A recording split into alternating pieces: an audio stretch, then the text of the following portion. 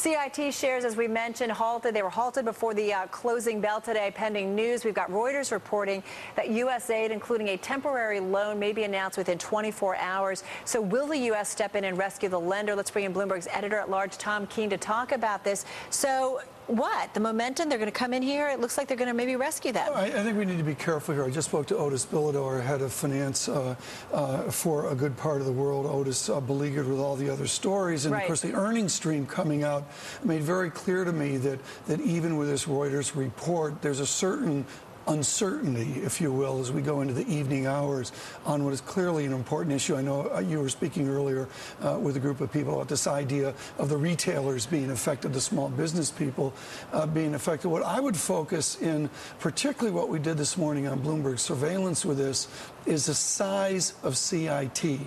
It's small. That's the headline for your viewers. Is this isn't GE Capital. It's not one of the 19 banks. So that notion of too big to fail. Well, maybe these guys aren't too big. Well, you think of Nouriel Roubini, I'll try to fake it. If it's too big to fail, it's too big. Or however Nouriel would do that. David Kotak writing last night with Cumberland Advisors, quote, watch the deal outcome for CIT. It is defining the new limit for too big to fail. Dan Clifton and Strategic Research Partners agreeing with that and wondering how a busy Washington will grapple with this idea of what's the new, what's the new normal, if you will, for too big to fail. Well, and Credit Suisse has weighed in on this, Tom. They talked about if the government keeps Citi alive, that they're kind of creating a zombie-like bank. I mean, a lot of folks seem to think even if the government comes in, it's not going to change the fate for CIT. I like the distinction your Charles Peabody made in your previous segment, this idea of shadow banking versus the real banking, the regulated banking. And as we go to the new system, and if we fold the shadow banking in,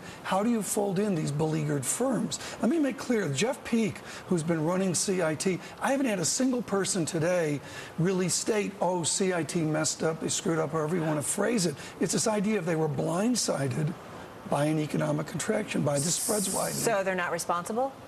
I'm not hearing purely they're not responsible. I'm hearing that a large part of this is many different companies blindsided by the economic contraction and now the credit losses that were considered to be wildly unexpected. All right. Is there a sense of an equivalence between kind of what happened with Lehman at all or Citi? I know you guys talk a lot about it on surveillance. Yeah, I haven't heard that. Lehman was a starkly different system with a great interdependency. Same with AIG. Right. The politics here and certainly politics is front and center, particularly with our new financial capital, Washington, D.C. Right. The idea here is that, yes, it is this idea of CIT servicing a large body of small business people, including commercial aircraft and including those retail factors. And those, right, exactly. But there are other options out there. Can you imagine Carol Massar with Bloomingdale's shut down because of CIT? It's frightening. My husband may be listening.